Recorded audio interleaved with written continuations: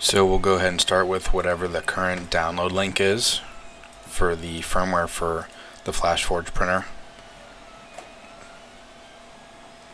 And then once you have that, plug in your flash drive and you can click Properties or Get Info just to check what format it is. This one's in the correct format. It's FAT32. That's the only format that can be read by the printer.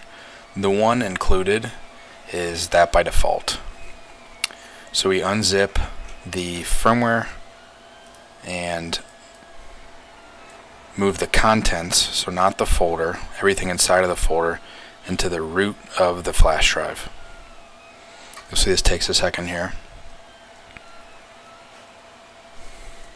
Once it's done, you'll see the 8 to 10 to 12, depending on the machine, files out in the open of the firmware or the flash drive. They're not in a folder and they're not zipped.